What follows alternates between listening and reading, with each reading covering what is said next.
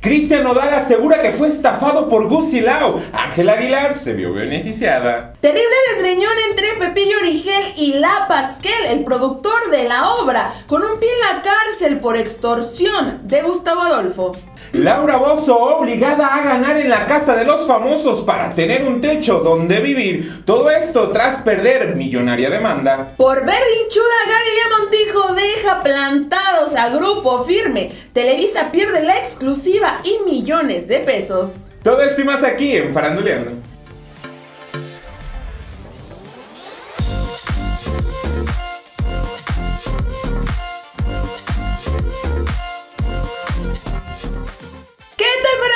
Bienvenidos a su canal Faranduleando. Yo soy Pamela Ceballos. Y yo soy Mike Valencia. Ya que estamos todos acomodaditos, vamos a platicarles los chismesazos que les traemos el día de hoy. Y es que, amigo, agárrate que esto viene con todo. Y es que Cristian Nodal como que anda muy boca suelta y ahora ha dicho lo que todo el tiempo se había callado, empezando obviamente por varias estafas, sobre todo con esta productora, ya saben a cuál me refiero, que ahorita tienen ahí una disputa legal y bueno, que andan del chongo, que por los derechos, que si yo pagué, que si no pagó nada, que si, bueno, un montón de cosas. Y el problema no solamente fue eso, sino que ahora ya, como les había dicho, que este tipejo, el novio de Ángela Aguilar, Gus Lau, o lo que sea, porque sí, ya ves que entre que sí y entre que no, que si es novio, que si no es novio, que si me gusta, que si flores, que si el papá, bueno, ya saben todo el rollo que anda por ahí. El punto es que ya les había dicho, este tipo solamente busca colgarse de la fama, tanto de los Aguilar y ahora también de Cristian Nodal. Pues le empiezan a preguntar en un en vivo de que pues qué había sido con él, que si le caía bien, que qué opinaba. Y bueno, amigo, pues ya, platícanos qué fue lo que dijo, amiga, porque yo estoy mira, impactada. El Cristian Nodal dijo, mi pecho no es almacén, y ya estuvo suave y empezó a sacar a flor todo lo que en realidad pues había estado viviendo, y precisamente como dices, ¿no? Todo, pues el infierno que le hicieron vivir en esa disquera, porque él aseguró, ¿sabes qué? A mí me usaban de banco, o sea, tal cual, o sea, yo pagaba con mi dinero los videos, yo pagaba con mi video, con mi dinero la producción y todas las canciones, y simplemente ellos se quedaban con las ganancias. Yo creo que precisamente basándonos en ese comentario, qué triste, amigo, de ser Cristian Nodal, la verdad. No, bueno, sí. O sea, sí, y también no, porque también teniendo esa cuenta de banco. Limpiándote con billetes, pero imagínate que toda la gente que esté contigo sea por tu dinero. O sea, Belinda, ¿por qué lo dejó? Porque no le pagó el dentista. Acá la disquera lo utilizaba de banco. Con los amigos, ¿cómo los trae? Gastándose $100,000 en una noche para que estén con él. La verdad, a mí se me hace muy triste. Pues sí es triste, la verdad, pero como dices, también se sacan las lágrimas ahí con los billetes. Sí, así claro, llorando en el Ferrari, ¿no? Y uno llora ahí en una casita 2x2, él llora en un Ferrari. Entonces ahí dices, bueno, ya la verdad, pues ya compensa un poquito. Pero la cuestión de todo esto y lo más fuerte es que precisamente él habla acerca de Gus Lau y cómo es que en realidad pues terminó siendo estafado, tal cual, las cosas como son y las cartas sobre la mesa, porque el hombre pues se paraba el cuello para celebrar y ganar y todo cuando precisamente ganaban algún Grammy. Y fue precisamente con la canción de los besos que te di, algo así se llama la canción, donde el Cristian Nodal gana el Grammy, van y se paran, y cómo no, o sea, otro Eugenio Derbez, que no tenía nivel ahí, nada que ver, pues se paró también a celebrar, también a recibir el premio, y él bien contento. Y ahí es cuando Cristian Nodal dijo, a ver ya, o sea, ya estuvo suave, que o sea, en verdad es un aprovechado, no dio a entender, claro, que esta relación con Ángela Aguilar es precisamente para lo mismo, ¿no? Lo que ya les mencionaba, publicidad, sacar ventaja, que bueno, obviamente darse a conocer, ¿no? Entonces... No, y no solamente eso, sino hablando también en cuestión económica, pues el dinero que se embolsó, porque pues, lo terminó embolsando a costillas ahí de Cristian Nodal. Incluso él dice, ¿sabes qué? O sea, yo le pasaba muchísimas canciones que yo escribía para que las pudieran producir y no las producían. O sea, en realidad era como, ¿sabes qué? Lo que a nosotros nos venga, claro, lo que a mí me venga en gana, y yo me voy a parar ahí el cuellito. Entonces, la verdad está muy, muy fuerte. Y pues obviamente, imagínate cuánto dinero no tenía este tipo, que pues hasta logró enamorar ahí a Ángela Aguilar, ¿no? Pero vamos a ver primero el video de las declaraciones, y ahorita, amigo, te voy a platicar algo que está muy fuerte. yo lo quiero mucho, pero él sabe que nunca compuso nada, ni no te contaron mal, ni nada de eso, y el cabrón se para con nosotros a los Grammys, ¿me entiendes? Y luego yo le dije, hey, de los dos que te di es muy buena canción, yo le acomodé un poquito de la melodía, le acomodé un poquito la letra, pero esa canción la hicieron Guzzi Lau y José Esparza, y entonces yo le dije, hey, yo les di, o sea, bueno, al Guzzi le dije, bro, yo te di muchas canciones que no has compuesto ni una mierda, ¿me entiendes? Y necesito que esa canción, yo quiero estar, o sea, hazme parte de eso, yo también le estoy metiendo corazón, ¿me entiendes? A esa canción. Y se pusieron mamones y todo, y es como, me costó mucho, pero es la realidad. Cuando haces cosas malas, ¿me entiendes? Esas son las veces que he tocado. Pues ahí está, también fortísimas las declaraciones que está dando Cristian Nodal. Yo creo que le aplicaron la de Jordi Rosado y le están dando ahí unas copitas o algo antes de No, de yo iniciar, creo que más bien mira, él ya se hartó. Porque ya ves que está muy romantizado eso de que los caballeros no tienen memoria, como que dijo, pues ¿saben qué? Yo ya sí me cansé, acordé. yo ya ni soy caballero si quieren, pero sí tengo memoria y ya voy a empezar. Entonces, quién sabe a quién más vaya a estar exhibiendo, porque no hay otra palabra para decirlo más que exhibir. Y precisamente también ahora Ángel Aguilar, pues ya saben que la humildad con esta jovencita creo que es la última palabra del abecedario que puede recordar, y si bien que si algún día se acuerda, resulta ser, amigo, que llega a un concierto donde según se iba a presentar, o sea, eran muchos artistas los que se iban a estar cantando y ya era el turno de ella, no empiezan a presentarla porque pues ya habían hecho mucho tiempo y la gente de que queremos ver a Ángel Aguilar, no sé qué. Ay, qué malos gustos tienen en ratos. Bueno, pues ya ves, a eso iba. El punto es que empiezan a decir, ay no, pues que miren ya con ustedes Ángel Aguilar. ¿Y qué crees, amigo? ¿Y qué? La mujer ni siquiera estaba ahí atrás en los camerinos, no había llegado al lugar. O sea, diva lo que le sigue, no, o sea, no. ella espérense porque en el carro llegó directamente al escenario. No, pero justamente, resulta ser que obviamente los que se quedaron afuera, pues dijeron, ¿qué onda, qué es esto? ¿Que el ejército, el presidente? No, como 10 camionetas blindadas, camionetones, Suburban blindadas, ahorita las vamos a ver aquí en pantalla. Oye, ándale. Llegan, se empiezan a estacionar, unas iban así moviéndose y ya se iban bajando. La realeza. Ahí, haz de cuenta, ya habíamos dicho en una ocasión algo así similar con un avión. Y pues resulta ser que es nada más y nada menos que la Ángel Aguilar, que mientras todos ya las estaban esperando adentro, ya de que, ay, sí, que ya salga, la otra se va bajando hasta con el perrito en la mano. Así a la Beverly Hills, con el perrito ahí. Ándale. O sea. No, y por tanta camionetona para la cosita que es así, necesitaba tanto, hombre. Oye, la verdad es que muchísimos artistas, y hablando en verdad, de talla internacional, de esos que venden sus miles y millones de discos, claro, andan como si nada en la calle con uno o dos por espaldas. El presidente de México anda de esa manera, amigo. No te acuerdas cuando llegaba ahí hasta en un Jetta, o sea. Sí, no. Y esta mujer que en avión privado y que avión nuevo y que ahora, o sea. No, y te la acepto, que dices, está bien que tenga guardaespaldas, lo necesita. No. Una camioneta, 2 camionetas como y para que hacerle se ahí. todo el dinero, qué bueno, pero ya, esto ya es excesivo, o sea, ya hasta se ve a lo que muchos han dicho hasta ridículo, ¿no? De que, oye, sí, la cosita sí, y 10 camionetas ahí cuidándola, pero vamos a ver el video. Eso. Oye, qué emoción, seguramente se escuchó. Ahí está llegando ya, así que estamos a prácticamente nada, unos momentos más de poder disfrutar ese gran espectáculo de una mexicana enamorada. Familia talentosa que llega a Baja California Sur, que ya ha estado, como decía, con nosotros. Mamón el vato ese. Mamón el vato se bajó muy acá. Su más reciente material, su espectáculo, que como decía Joel, por toda la República Mexicana, en Estados Unidos, y bueno, hoy llega aquí a La Paz, a ser parte de nuestras fiestas de fundación, con su música, con su talento, con ese mensaje de la música mexicana. A la verga, la gente se quiere meter. A compartir el día de hoy, mi querido Joel, y bueno, ya está. Un grito fuerte, grito fuerte. Se escucha el grito para recibirla.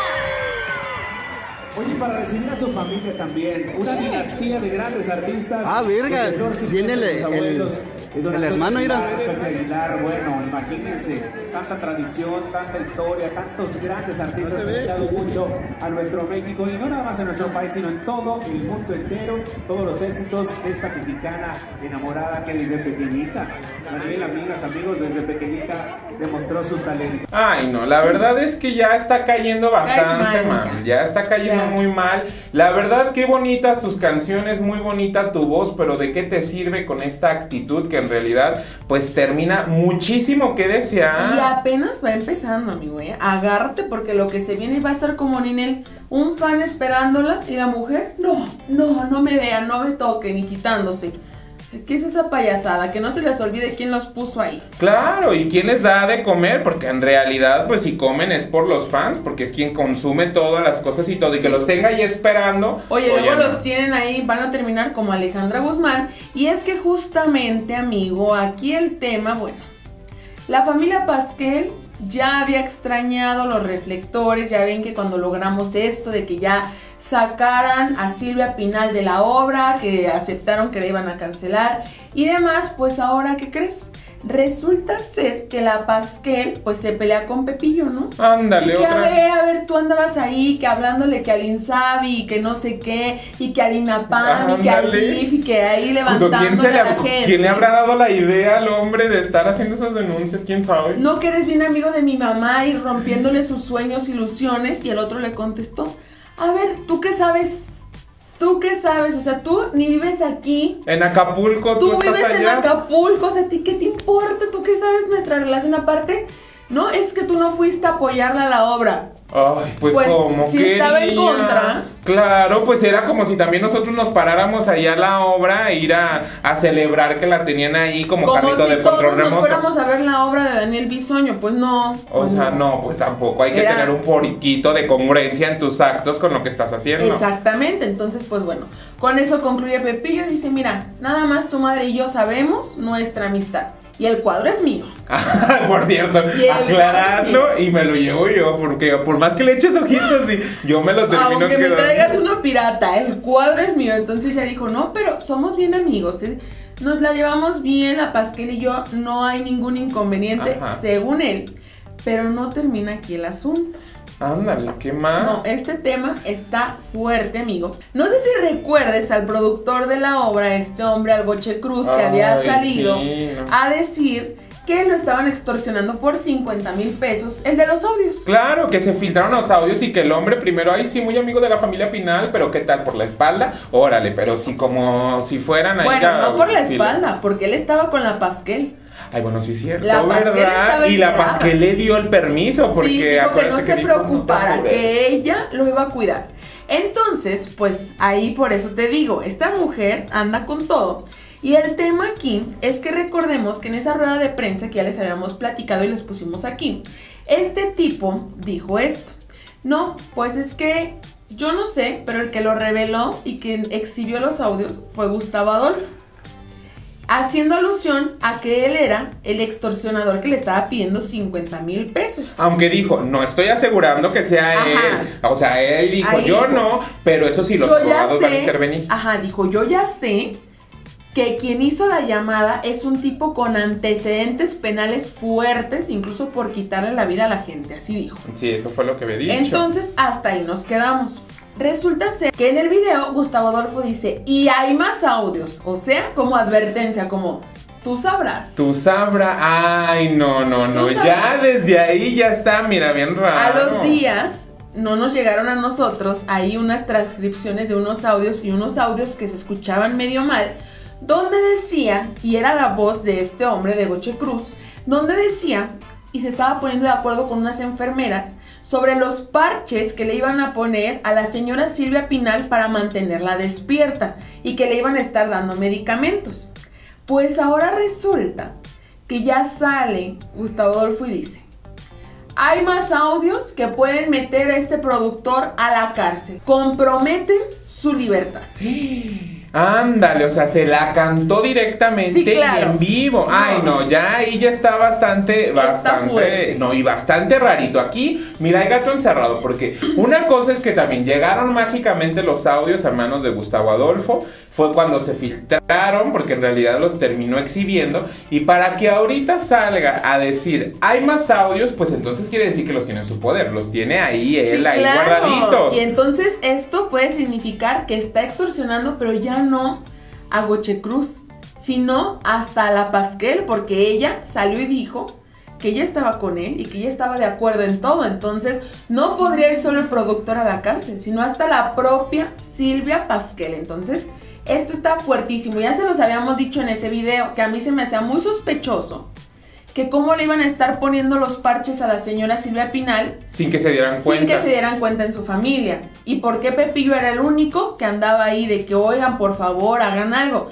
Tampoco es una blanca palomita, pero pues es su amiga, ¿no? Y está metiendo las manos por ella. Sí, pues ahí mínimo, o sea, dices, pues no hay mucho santo a cual encomendarse, pero mínimo él estaba preocupado por su amiga. Pueden terminar muy mal, amigo, muy mal, así como terminó la señora Laura Bozzo, porque de verdad, híjole.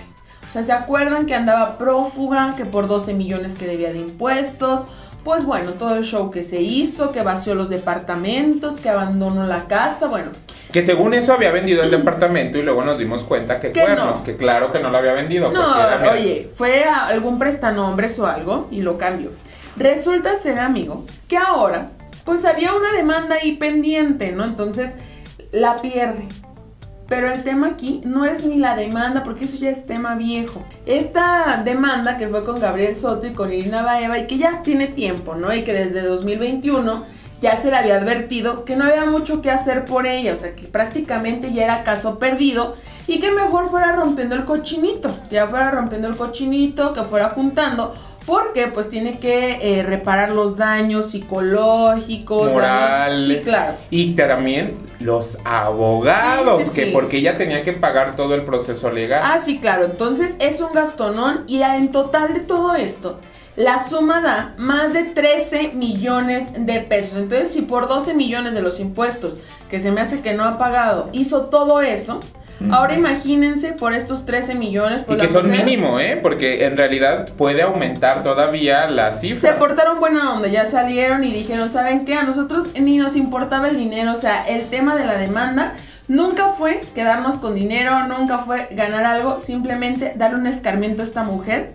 de que es una desgraciada. Entonces, pues mira, el escarmiento le va a salir cariñoso, sí. Porque, pues mira, va a tener que hacer de dos sopas. O va a tener que vender su departamento allá, todo exclusivo en las Miamis, que la verdad no creo que lo haga. O pues vender todas sus prenditas, sus ropitas, hacer ahí una venta de garage. Ya habíamos visto que tiene ropa muy cara, que hasta sacos de creo que $500,000 de pesos. Que solo la Galilea se los habíamos visto.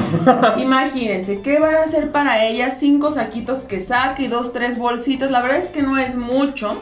Pero bueno, va a ser venta de garage, a lo mejor va a ponerse a bailar, a mandar saludos en una de esas. Compren ahí con va a hacer promoción en su TikTok, claro, moviendo el esqueleto. Moviendo el esqueletito ahí, porque pues ya ves que a ella no le gusta comer, se le olvida. Entonces por eso el esqueletito, pero pues sí con la bolsita, con el saquito, el vestidito, porque acuérdate, hasta le estaba presumiendo a la Niurka el otro día cuando la Niurka le dijo, ay, qué bonito tu vestido, lo compré en un bazar de Dubái.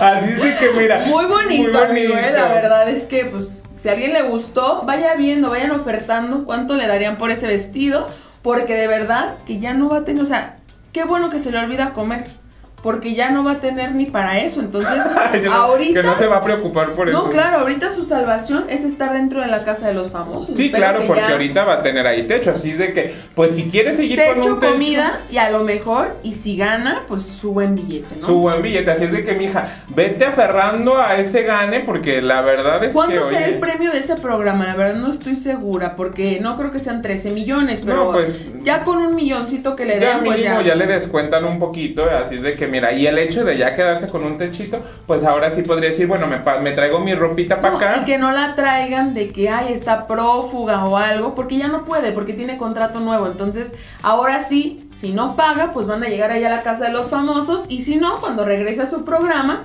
ahora sí, pues van a llegar ahí por ella, van a cobrar ahí, entonces pues está fuerte el asunto. Y amigo, no, de verdad que ahora sí puras malas noticias.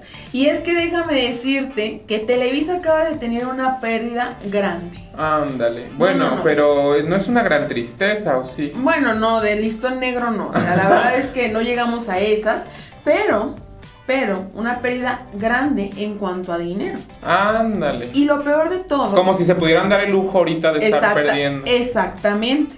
Y justo porque, pues por un berrinchito de nada más y nada menos que la Galilea. Ay, sí, ya me la veía venir. Era obvio de quién más. No, y ¿sabes qué? Yo creo que si de por sí le había costado trabajo que la dejaron de entrar a Netas Divinas, pues yo creo que ahora está en riesgo ese lugar. Porque ya habíamos platicado que pues la mujer ya nadie la quiere en el programa hoy, ya incluso la producción que está teniendo cambios muy frecuentemente, pues ¿qué pasó? Que ella ya iba de salida, ¿no? Y hicieron una de juntar firmas y todo, hasta los fans y todo para sacarla. Sí, claro, o sea, ya la verdad es que ya nadie la quiere ahí, pero bueno, ellos aferrados a tenerla, resulta ser que se venía una entrevista muy buena con Grupo Firme. Ustedes saben que este grupo pues está rompiéndola, ¿no? Que es el del momento, que tiene toda la fama, que las llaves de la Ciudad de México, que encabezar las marchas y bueno, ustedes ya saben todo lo que traen en este momento. Y resulta que ellos dijeron, sí, claro, vamos a dar la entrevista, pero la exclusiva la queremos dar en el programa hoy. Y queremos que nos entreviste Galilea Montijo. Yo creo que también por el tema de la estrategia de pues por ser de la comunidad, ¿no? Por tener ahí a su amante mujer y todo, como que dijeron, no, mira, pues, de la comunidad. Y te traes a la maca ahí para que nos... Claro, pues entonces, para que nos haga ahí un poquito la imagen, porque ya ves que precisamente pues van a ser los que encabezan la marcha. Sí, claro. Entonces, pues bueno, yo me imagino que por temas de eso y de que pues se le daba a lo mejor más la platicada. O también económico, porque ya ves que muchas veces se pagan por las exclusivas y todo. Así es de que, mira, sí, ahí les y a lo mejor dicho, dirigido por ella, conducido por ella, pues hubiera sido mejor, ¿no? Resulta ser que ya, dice, no, perfecto, claro que sí, aquí en el programa hoy los vamos a recibir, o sea, ni siquiera videollamada, no, los vamos a recibir, iban a estar ahí, ¿no? Que nos tocan una canción, que nos cantan, que nos va, no, que sí. Ya habían quedado todo, ya habían cerrado el trato, cuando, pues ya, se acerca la fecha y dice la Galilea, me dio tos, no voy a ir. Estoy malita, no puedo. Estoy malita, yo no voy a ir. No, pero no, la colitis me creció más la panza, yo no me paro, yo no voy. Que era embarazo psicológico, no puedo, estoy en cama. Pues no lo dudo, sí parecía, la verdad es que ahí sí ya uno dice, oye, mija, sí. No sabemos. Nomás por la edad digo que no era en realidad uno real. Esperando que no, porque ya estuvo bueno también, ya que le pare. Sí, no, que no deje creer. El punto es que no quiso llegar, no quiso ir. Imagínense nada más la exclusiva de tener a Grupo Firme antes de la marcha, cuando ya estaban planeando el concierto que van a dar gratis en el Zócalo de la Ciudad de México. Entonces fue una pérdida grande, sobre todo porque esto puede significar una demanda. Tú ya sabes. No, y de seguro, lo más seguro es que sí se la van a poner. Viáticos de los traslados de todo el equipo, de todo, o sea, no, el apartado de la fecha. Y el contrato, el puro contrato de simplemente poderse presentar y tenerlo de la exclusiva, claro, lo están perdiendo, y más porque era una de las cláusulas que ellos habían puesto de que tenía que ser Galilea la que estuviera presente, y que te digo, ha de haber sido por estrategia, porque por mero gusto no creo que Edwin Casa haya dicho, ay, dejo que tenerla a lo ahí. Mejor de que cuando estaba más chico la veía en la tele y se le gustaba o algo así, pues a lo mejor. Pero el punto es que pues ya dijeron, no va a estar Galilea, pues entonces no hay entrevista, esto estaba en el contrato, no hay, pues nos vemos. Entonces podría venir una demanda. Obviamente Grupo Firme pues no ha dicho nada, porque ya ves que no son muy de... No, y además por contratos no pueden, y si van a darle la exclusiva a alguien más, pues ya no van a presumir que iban a estar en hoy, así es de que de seguro los vamos a ver allá. En el mejor de los casos, solamente van a perder lo que hubieran ganado con esa exclusiva. En el mejor. Pero en el peor, pues va a haber demanda, va a haber desgreñón y va a haber de todo. Entonces, quién sabe qué pase, y todo por los berrinches de la Galilea. Por los berrinches. Pues al rato a lo mejor la vamos a ver con el Bisoño y con el Pedrito sola ahí dando la entrevista precisamente por lo de la marcha y yéndose con la competencia. Faltará ver en realidad qué va a pasar con esa entrevista y esa exclusiva. Claro que sí. Bueno, amigos, llegamos al final del chismecito del día de hoy. Yo los quiero invitar a que nos dejen aquí abajo en los comentarios lo que sea que opinen. Y por favor, déjenme aquí abajo ¿qué le dirían a Silvia Pasquel ahora que nos estamos enterando de todo esto? Y a la Galilea payasa que no se quiso parar a hacer la entrevista. Y bueno, también ayúdenos dejando su manita arriba y compartiendo este video. Y no lo olvides, yo soy Pamela Ceballos. Y yo soy Mac Valencia y nos vemos en el próximo video.